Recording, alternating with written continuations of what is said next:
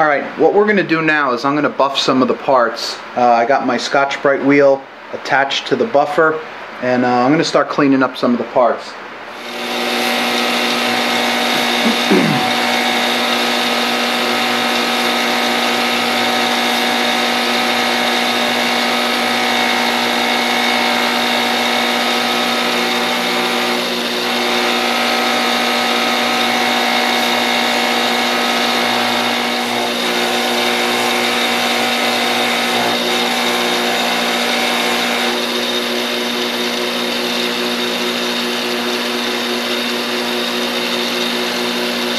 There you go.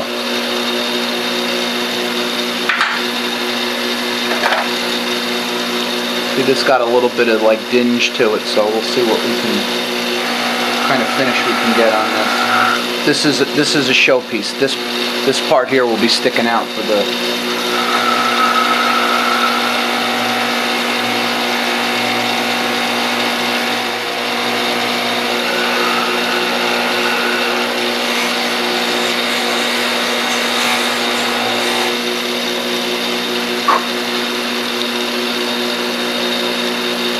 looking nice.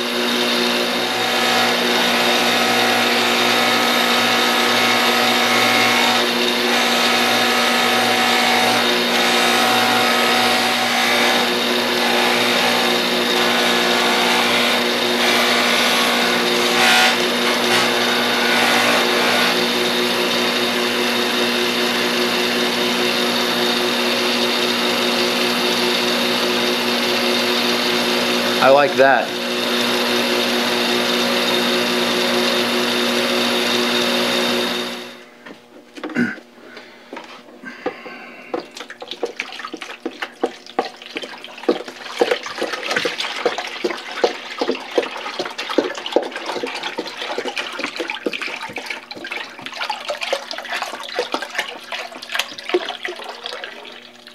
Looks like chicken soup without the chicken or the vegetables. Alright, so here's what it looks like. We got some rust inside there. That's it might be a little hard to see, but there's some rust in there. And you could just see the way the casting is like a little bit dingy. It's got these spots, these dirt spots. I mean, there's no crumbly kind of rust or anything like that on the sides. This side is pretty clean actually. So what's going to happen is when this thing comes out, it's going to look, you know, a lot brighter, because rust goes into the pores of the metal and it just discolors it. It gives it a darker color. So this base here should come out looking really sweet. So in she goes. Actually, I'm going to do it this way. And you could actually add a little bit of water to this to dilute it. You know, I use this a couple of times over. I'll, you know, derust some stuff, take it out, put some other things in there, and once it starts to evaporate, it, you know, it thickens up. And I just add a little bit of water to thin it out, and I extend the use quite a bit that way. So, all right, we'll be back when this when it's done and ready to show you what it looks like. This is the base taken out of the Evaporust. Looks like a brand new piece of metal for all intents and purposes. Right? Here's my plug, Evaporust. Get yourself some. I got the other part of the dividing head in here, the cylinder, the main part. I converted an old garbage can into a soak tank, because it fit the parts real well, and a whole gallon is in there. It's covering everything. I also put some setup blocks that I just gotten recently in there. So we'll give that a little time, and I'll let you see that when it's done. Now that this part is out of the Evaporust, it can flash up. You know, you get some surface rust. Not that it's doing that now, but it can. So nice little coating of some thin oil. In this case, got a little bit of gun oil here. And I'm just going to put a little bit here on the rag.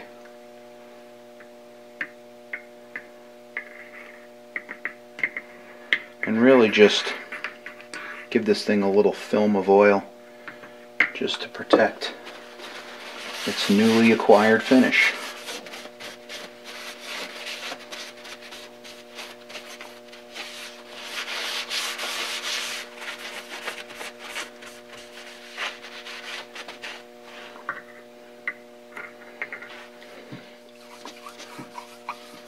Just want to give it a nice coating.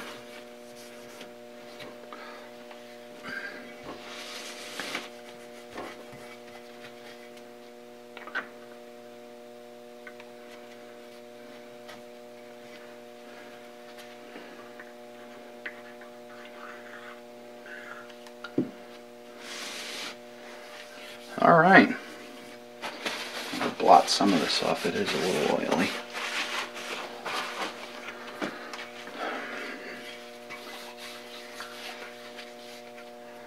Now, for real, there you have it.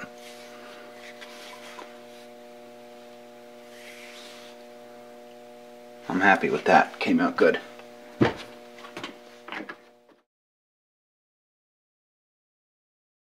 Okay, what we have here is the castings, the two major castings. We've got the spindle. And over here, I got all the parts laid out, spaced out nice so I could see them, and we could begin putting it all back together again. So the first thing we're going to do is we're going to put this piece on. And this is the handle. This is where the handle attaches to, and some gears and whatnot. This was the last piece that I took off, so I'm just going to go in reverse order and put it all back together. Before we start with any of the major pieces, I want to put these binders in. And what this does is this is going to bind the ways to lock this in place, because fumbling around and stuff, this thing is going to move. So you gotta line up these. There's like this little V-notch in here, and that's going to it's going to locate itself onto the ways. There you go.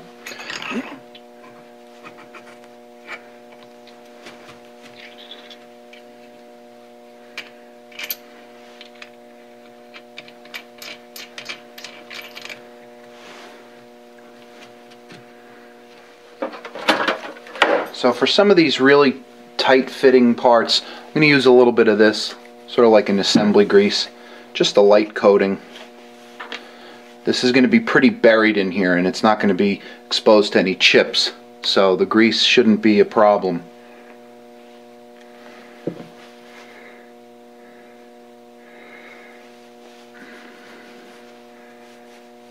And these are some really tight tolerances here. Now this is going to be fun trying to get this guy in here. Because it was pretty fun trying to take it out. And by fun, I don't actually mean fun. I mean it was a real pain. So the idea with the strap wrench here is to just kind of get a grip on it and work it in.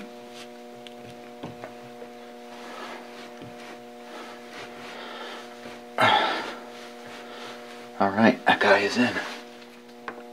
Alright, so the next piece is going to be this washer.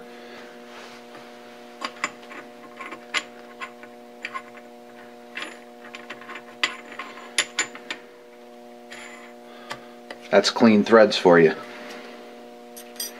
Alright, the next piece is this little washer, and this got the little grooves in here which allows the oil to move around.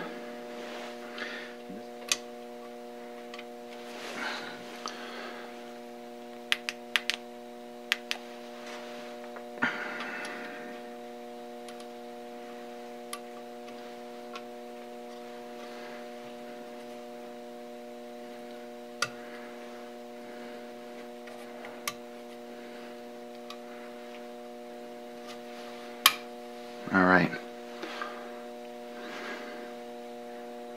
Looking good.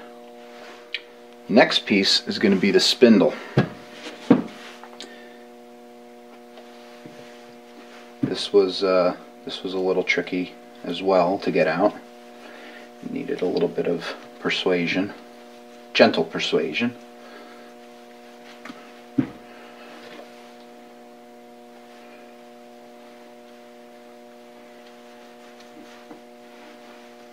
So I'm just greasing it up a little bit.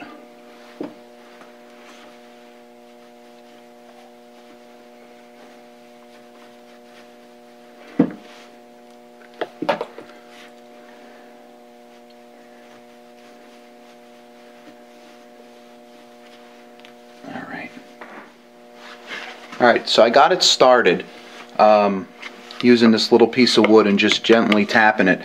And what I did is I pushed it down enough to put these screws in, just to get them started. And what that's going to do is it's going to prevent this thing from rotating on me. At least that's the idea.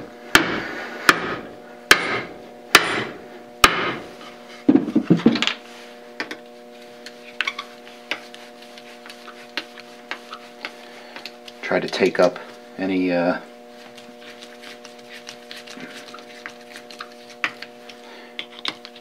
slack in here.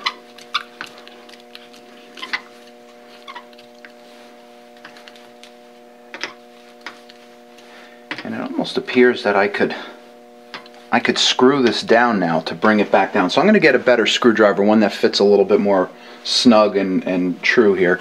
Hang on one second. Yeah, that's more better. A lot better. Fits perfect.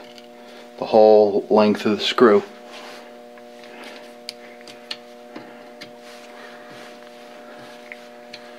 And it's just walking this thing down a little bit at a time, each side. And that one. Ooh, that is nice. Real smooth. No hang-ups, no nothing. Alright, cool. Now we got the back part to do. And this is where that ring comes in with the oil grooves in it. So this guy goes back here. We have a simple spanner nut.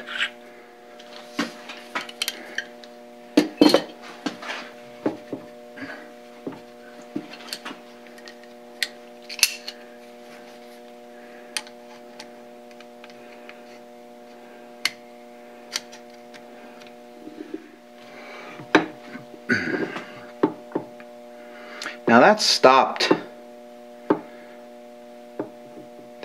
tightening down, and I think this little bit of end play that you see here, I think that's for the mechanism that engages and disengages the spindle with the crank. So I'm going to just leave it right now the way it is and move on to the next step.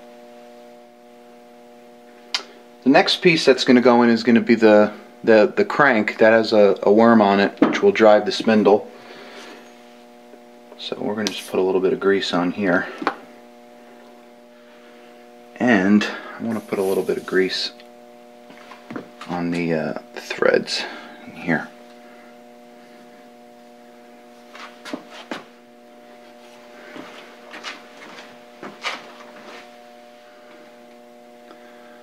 Bringing some South Bend oil here, the C type, you know, just for some of these shaft parts, just to give it a little bit of slick of oil, so it goes in nice and everything doesn't bind. Alright.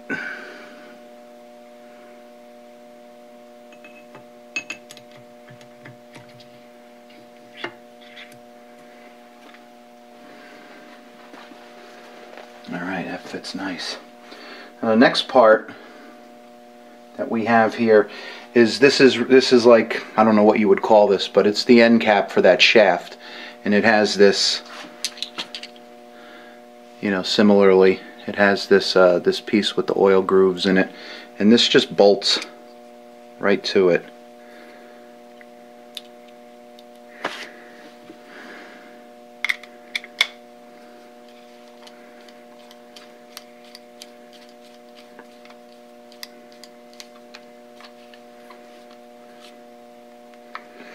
I guess they made this a separate piece in case this ever wears out. You could just replace it without having to replace this.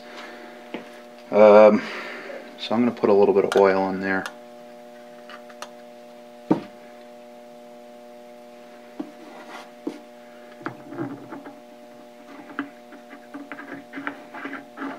And you know what? I'll put some oil on the threads too.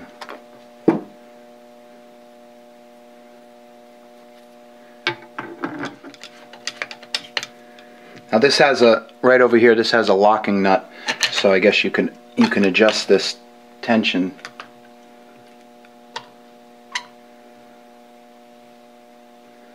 That's nice. Alright, now I'm going to install this part right here, which is the engage and disengage of the handle from the spindle. So let me, yeah, it's actually 3 pieces. Put a little oil here.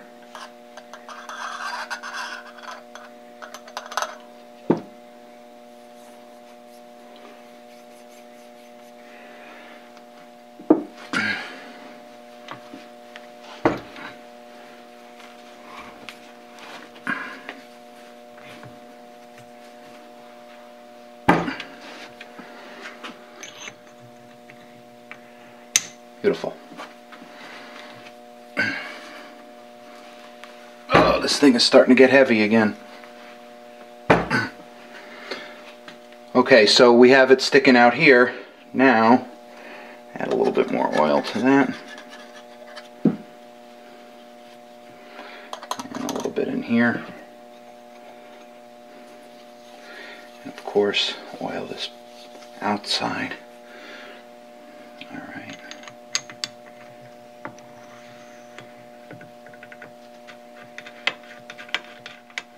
Now what you have to do is you have to, what that's doing is it's tightening up over here where the handle crank was. There was that nut that I put on there. These gears here are actually tightening, opening and tightening that, and we have a range here, so you have to tighten it and get it to be tight right at its final range, which I believe would be like that. So now I can loosen it like that and tighten it. Alright, I think that's good. And then the next piece is this, which actually does the loosening. Come on. Well, I shouldn't say does the loosening. This is the locking dial. It locks it in place. Alright. So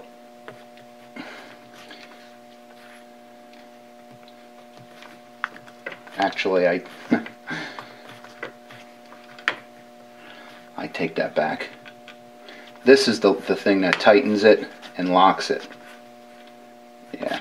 So now it's tightened right here and it's locked. This outer handle here is what actually moves this in and out, engages and disengages. Okay. Now what that little tab does is it prevents this thing from spinning continuously. It gives it a start and a stop point. Alright, I think the next order of business will be I'm thinking the handle. Yeah, I'm going to put the handle on. Get that all in place. Alright, I know that's a specialty screw. Here we go. Which is this guy right here. What that does is it provides an anchor point for the handle mechanism. Like that. And then we have the handle mechanism right here. Oh wait, before I do that, the plate goes on. I almost forgot.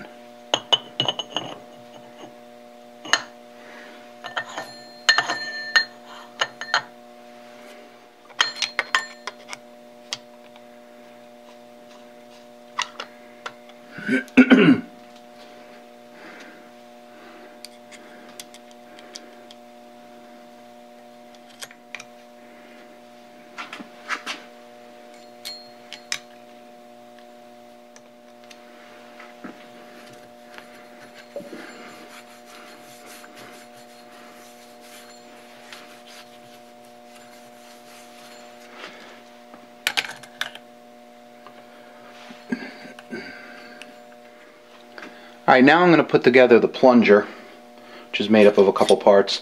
The actual plunger with the spring goes inside,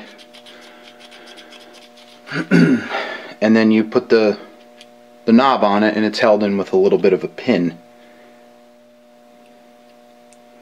Yeah, this is a taper pin. Gotta love these taper pins. Let me go get a punch. No, actually I have a punch right here. This should go right in. And it does. Thank God. Taper pins are usually a pain. A royal pain. So let's put a little oil on here.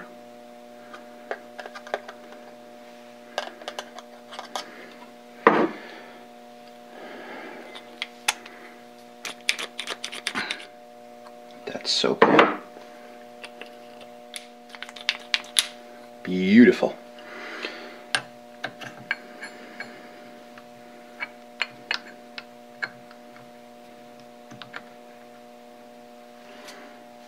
Alright, a little cap that goes onto here.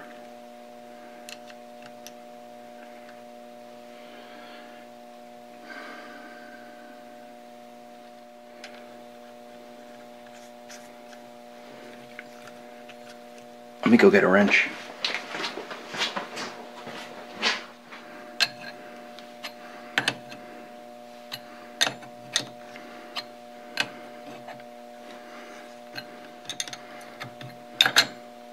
All right.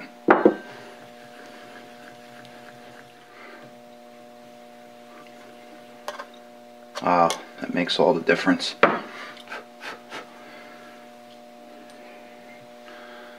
It's got a little oil dauber.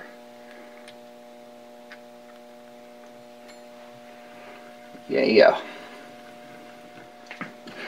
Oh, you know what I didn't put on was this. I'm sure people are looking going, hey, you're forgetting that. The sector divider, the sector, I don't know what this is called. Sector arm, sector something, I don't know. Alright, I got the sector dividers here. Got them installed. And they're working good. Alright, let's try this again. Alright. Now the last mechanism that we're going to put in here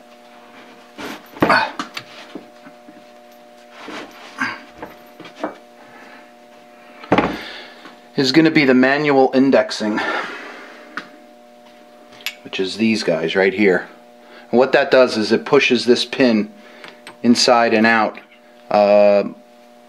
There's a big manual indexing plate that goes on here. That's still in the derust bath right now.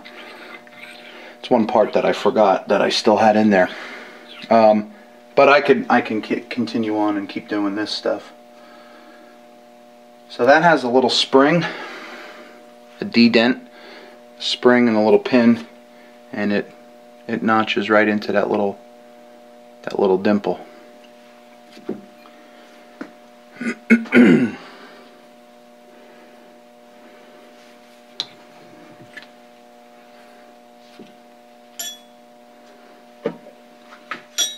Alright, what I've done, instead of using the plate, is this is the edge that the plate is going to rest on. So I just brought this collar up to the bottom here. I put the pin in, lined up the D-dent, and now I'm going to put the screw in. Give it a little bit of oil, like with anything.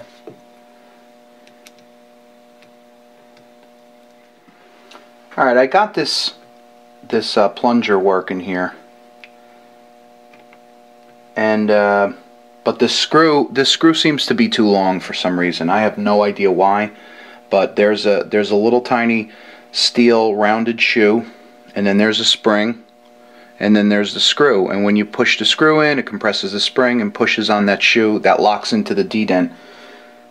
But I mean, right at this point, you know, it's sticking out of the casting right here, so this is, you know, you could say it positively locks right in, which is good.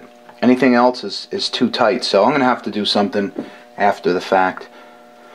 But let me continue. So this here, there's a groove right inside this little shaft right here that locks this from coming out, and here's the set screw. So we'll put that in.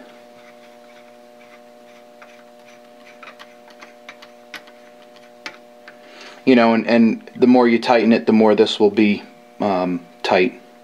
So there you go. What happened in shipping with this handle is it broke. The person who sent this to me put this into a box, a cardboard box. So you could tell something this big, by the time it got to my house, the box was like paper.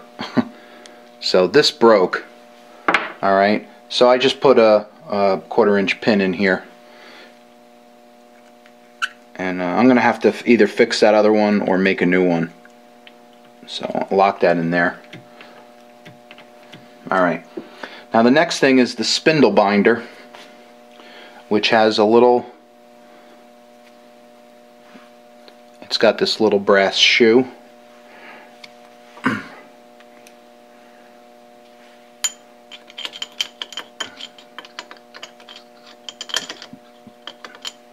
Alright.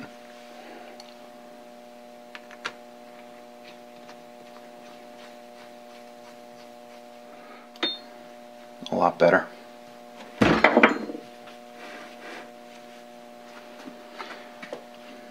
And this too has the old style like ball crank handle and a set screw. Okay, now that will bind the. That's going to bind the spindle. All right. Before I showed, we put this in, and here's the set screw for that.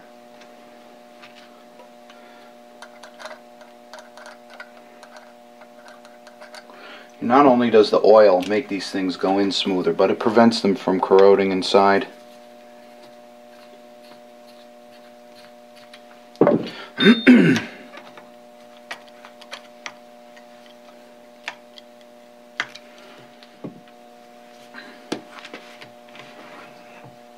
Now what's left is these little oil holes.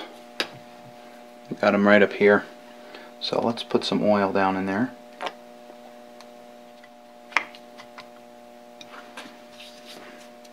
And there's one more back here.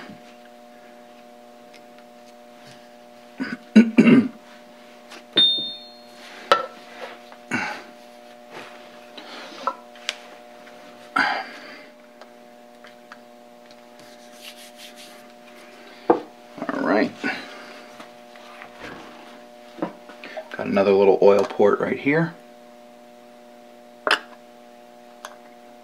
I believe that's for the ways. And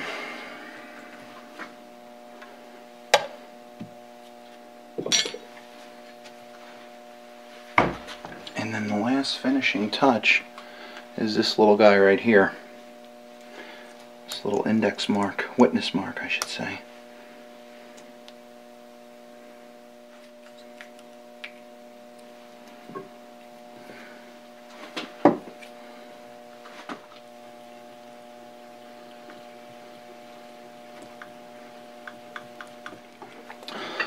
Put this indexing plate on and see how that looks.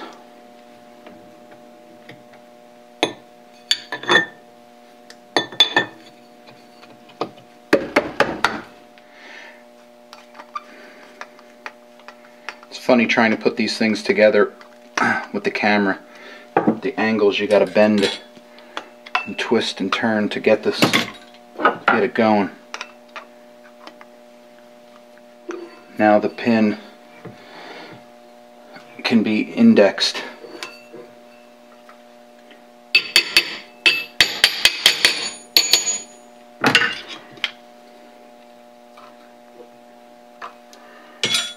Hold on, let me get a better screwdriver.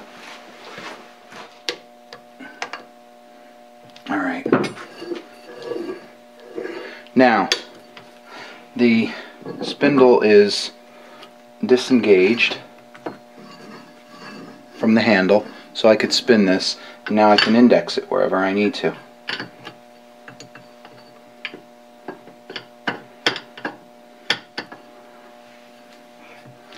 Alright, this is going to need a little bit of tweaking and adjustment, but I think it's coming along.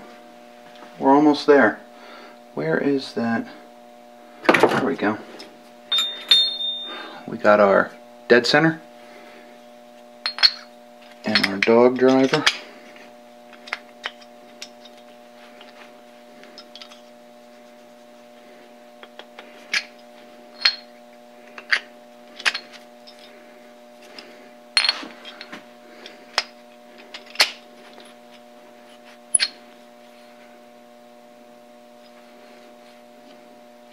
There's some burr in there. Just use a circular stone, try to remove any burrs.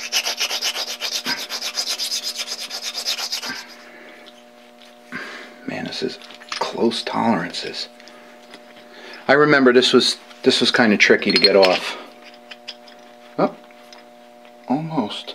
You know what I'm going to do? I'm going to put this in the wooden vise and just tap it down. I'll be right back.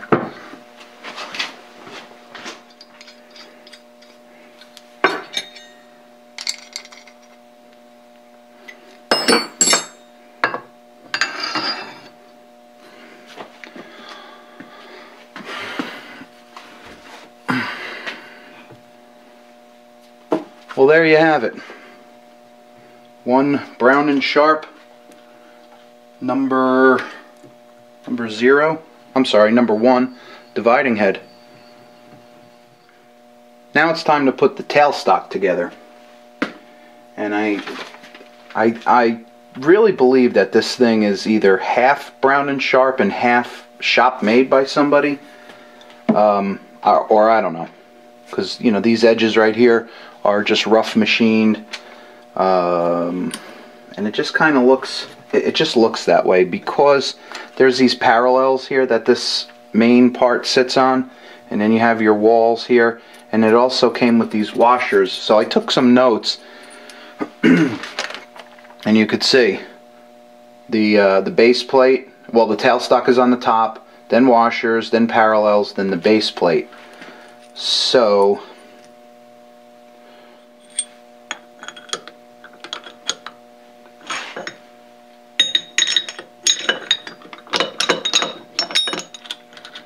yeah, this bolt extends way far out. So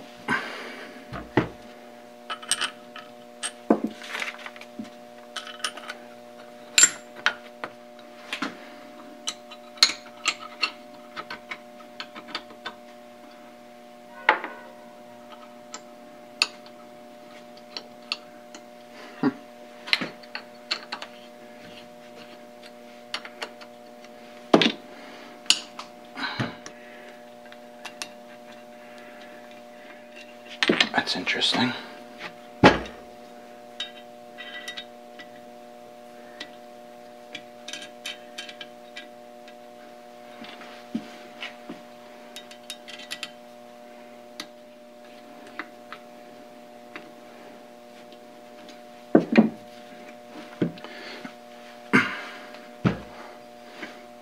Alright, this is the binder, obviously. Oh, this could use some oil.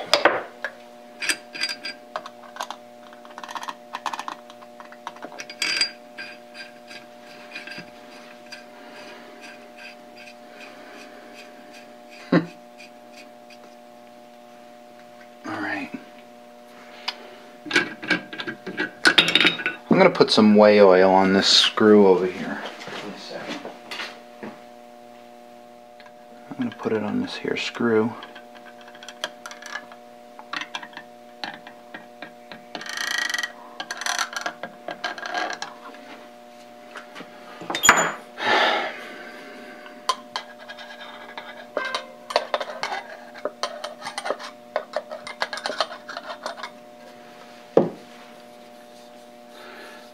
Oil up the quill, get that sucker in there.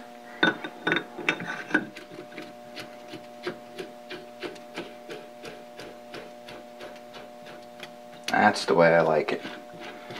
Not rattling around or nothing. And this wouldn't turn when I first got it. Alright, well, there you have it. The tailstock's done now. Alright, now that it's all said and done, just wanted to give you a quick look at both of the pieces together. Looks like a different dividing head altogether, if you ask me. When you clean these things up, man, they come back to life. So I think this was about, in total, probably, I don't know, about 16 or 17 hours altogether.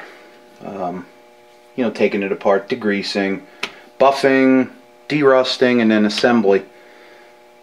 So there you go. That's what it looks like all done.